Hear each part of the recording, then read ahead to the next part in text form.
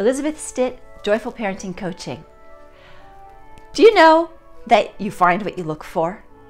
When you go out into the world and you're buying a new car, and let's say you want to buy a Yugo, all of a sudden, everywhere you drive, you're going to see Yugos of all different colors.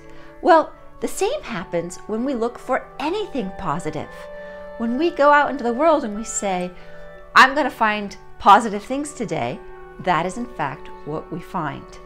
And so all of a sudden, the sun glinting off of the water as we drive by, which may have been something that we didn't register, now registers.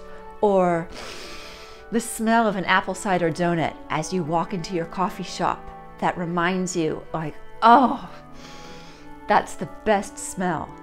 Or that extra little snuggle or hug that you get from your kid in the midst of the craziness of getting out for the morning. Instead of just staying focused on your agenda, you take the moment to go like, oh, my kid does love me, and I do love my kid. You are looking for the positive, and you begin to find it. So at the end of the day, when you say, was this a good day or not? You start cataloging all of the positives, and you conclude, yes, it was a great day.